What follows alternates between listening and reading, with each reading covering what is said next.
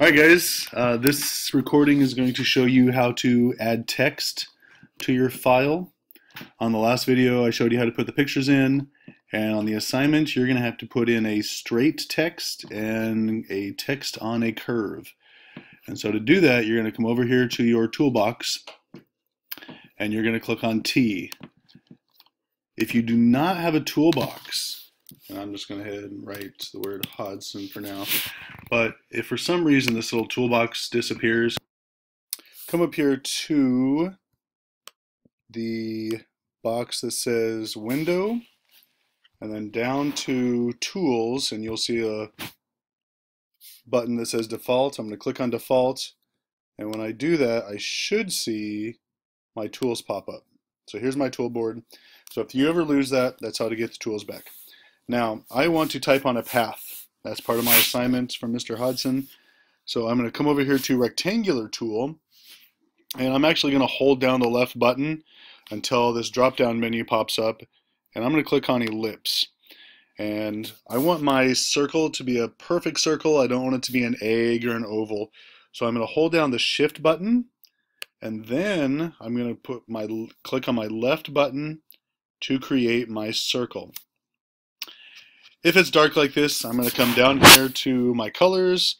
There's this goofy little arrow. It's bent in a 90. I'm going to click on that baby, and now I have a circle. I want my circle to be about the same size as my middle circle, because that's where I want my path. And right now it's just not. So I'm going to click on the corner until my circle is just about the same size. And you'll notice that you get these cool little vertical and horizontal lines. Those are trying to line up so that your circles are actually lined up to each other, which is really cool. Illustrator has a lot of nice functions like that.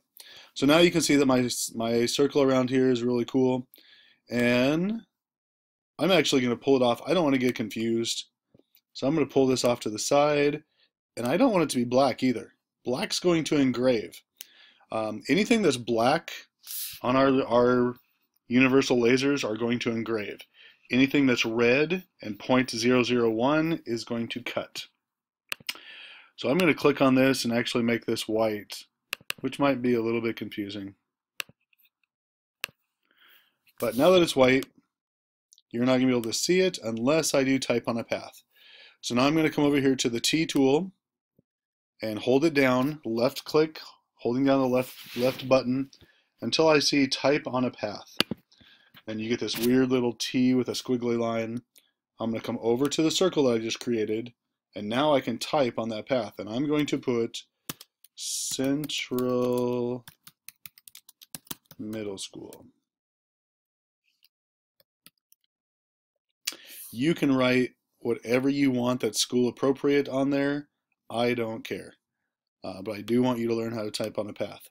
So now I can take this path, drag it over to my circle, and I don't want it to be that close to my shape, so I'm going to hover right out to the edge of my corner, and I get that cool little 90-degree arrow, which tells me now I can rotate my text. So now my text is away from the two little huskies that I made. Everything looks really nice. So at this point, I have one more step. So everything looks pretty good now. And the last piece of the puzzle is that, and I think I've told you this before, but everything that's black on the universal laser will engrave. Anything that's red will cut out, with one exception. The red has to be 1/1000th of an inch. So there's a couple ways to do this. I can click on each individual path like this, and I can use the gray button and literally do each individual path, but I want to do them all at once. So I'm going to choose the black arrow. I'm going to block the whole thing, and then I'm going to come up here to what's called stroke. Stroke is like how hard you hold down your pencil or marker So it's how thick your line's going to be. So for us, we're going to do 1,000th of an inch, which for all of you that are not doing well in math is 0.001. Once I do that and click enter, you're going to notice that my red lines are really faint now.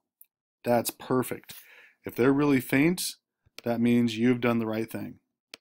So you're on to your last step. We're going to come up here to File, and we are going to Save As. And when we do Save As, I want to save this to my desktop initially. So I'm going to save it to my desktop. I want it saved as an AI file. You are going to save it as your last name. So when you do this, I want you to put Spinner. And then if your last name is Jackson, you're going to put Spinner Jackson.ai. AI means it's an Illustrator file. You're going to save it to your desktop and click Save. If you see this box, it's fine. Click OK. So now I'm going to find it on my desktop.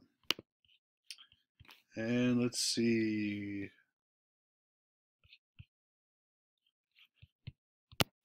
And so my file that we created, spinnerjackson.ai, is up here in the right-hand corner. And I am going to go back into my Illustrator file. And I want to save it. So when we go back into my template right here, back into Classroom, you are going to have an opportunity